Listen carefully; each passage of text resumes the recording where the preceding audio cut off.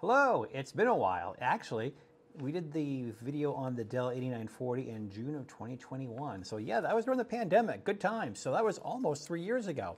So this is an update to that video. I've had a fair amount of questions. I got a little bit of a cheat sheet here. So that's my script, that's it. So a quick review. So what we did is we got the stock cooler out of that Dell 8940.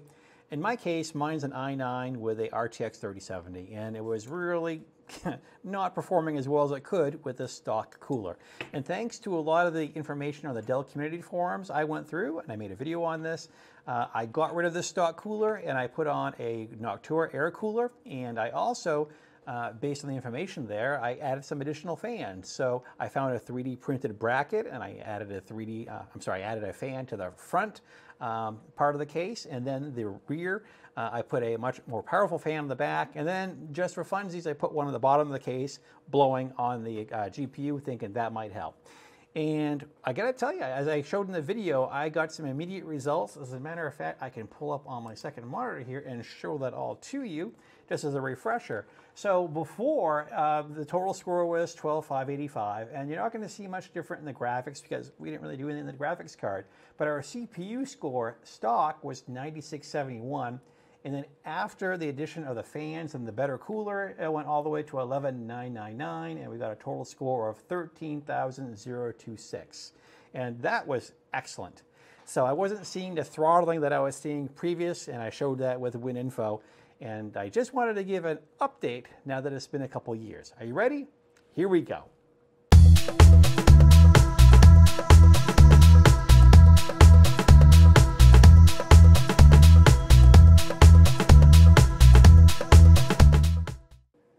Hey, welcome back. So first of all, welcome to my channel where nerdy is cool. My name is Paul, and if you've never seen my stuff before, but you find me interesting, feel free to hit that subscribe button down below.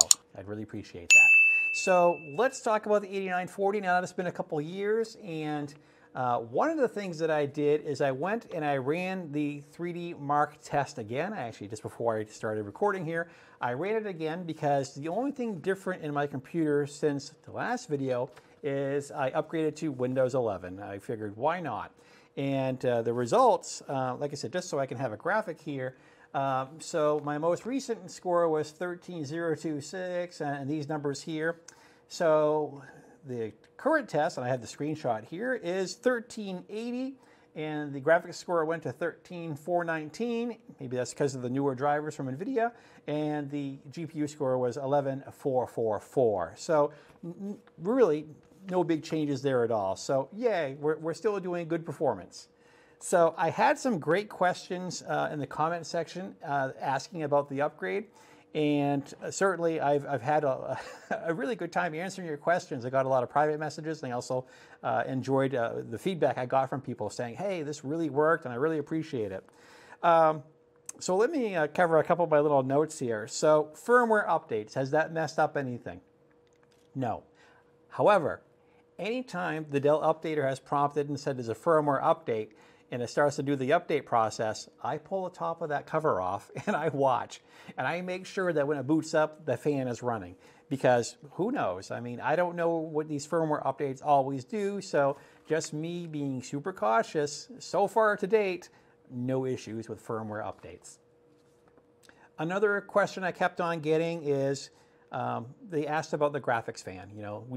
Is that worth doing? And I'll tell you, in hindsight, I probably wouldn't have bothered with that third fan down there. I mean, it's a little case, and any airflow, quite frankly, helps. Those of you that have done this upgrade and felt the back of your computer and all that hot air coming out, it certainly can't hurt. But I probably, in hindsight, I wouldn't have done that. Definitely having the bigger exhaust fan is a huge help. Definitely the better CPU cooler is an enormous help. And I think having the air cooler in the front, I mean, there's really not a grill where this can pull air from, but it's going to pull air from the sides of the case or whatever. So definitely, anyway, to stay on topic, if you were going to just add the fan to the front, the back, and a new CPU cooler, that would be great. As far as the fan on the bottom blowing on the GPU, I think the GPU takes care of itself, so that's fine. There were some questions about the M3 screws because they don't include the right size screws, I guess.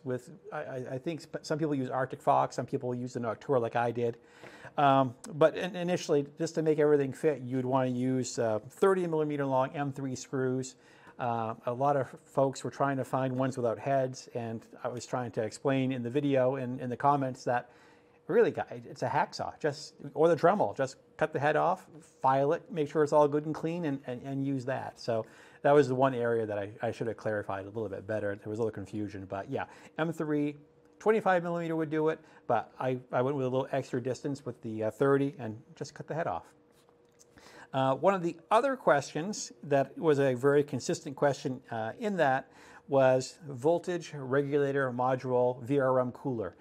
I saw at the time there were some, comments in the comment section of the Dell forum where people had found some, but I don't have them on mine. I didn't go looking for them. I don't know if they'd help. I don't know if they'd make any difference, to be honest with you. I think the biggest thing was getting this little aluminum puck off of there and getting a much better cooler, and then adding airflow just to get that hot air out of the case. So I have not tried the VRM cooler. If you have, and if you've seen any difference, I'd be really, really curious. And if you can let me know in the comment section if that's done a thing for you.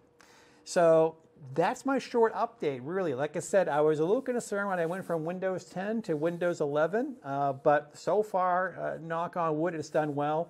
I've got some video here. I ran the 3D Mark test and with the hardware info, and I'm going to share that on screen here right now. And you can see that while this is running, you can see the hardware info screen here. And you're going to look at the CPU core temps, and you're going to see that everything's staying well under 70, 80, whatever. And compared to what it was doing before, you can compare in the previous video, it was really, really way up there. And if you look a little bit higher here at the clock speeds, you're going to see that they're definitely they're staying up there. So we're not seeing the throttling and the reduction of the performance like we had before. So that's basically my update. So the computer is running quite well. I mean, I don't go easy on it. I mean, it's running Streamlabs. I also run SolidWorks 2023 on it. I'm a 3D printing guy, so I mean, I'm also running a lot of my slicers on here. I've got Cura, I've got Simplify 3D, I got Orca Slicer on here, and I've had really no issues whatsoever with the computer. So it's been a good update. I haven't seen it choke and wheeze and do things like that, so it's all good. So that's it for this time. Let me know what you think in the comment section down below. If you want to see what I'm up to, here's my social media. I'm on Twitter, well, X, Facebook, Instagram, and of course here on YouTube. And also, if you're not crazy about YouTube and their ads, you can also catch me on Odyssey. Links down below. So that's it for this time. Thanks for watching. Good luck upgrading your computers. And if you're 3D printing, remember, please print safe.